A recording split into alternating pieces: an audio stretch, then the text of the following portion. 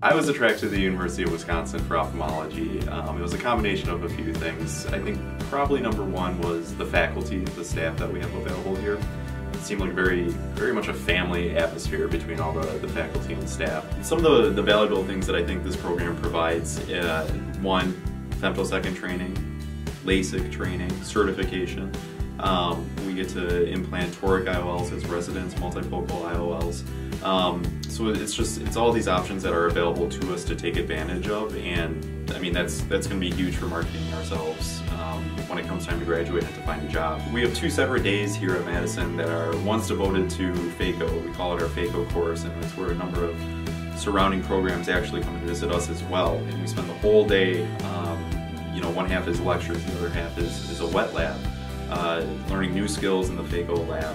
It's a really great time. You're surrounded by tons of faculty who again have just their own little ways of doing things, but it's so helpful to see every way to tackle these problems.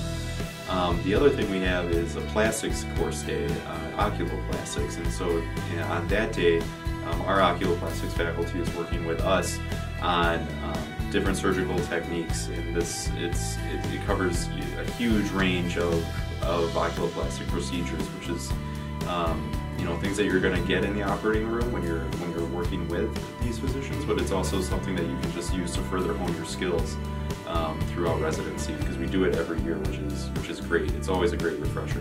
One of the other things that attracted me to UW was our international opportunities. So every third year gets the opportunity to go to India to see a huge variety of way different pathology than you're going to see here in the States, and also to learn other surgical skills that we're not going to have the same exposure to here. Our other faculty, some of our plastics faculty go down to South America, as well as our pediatric faculty.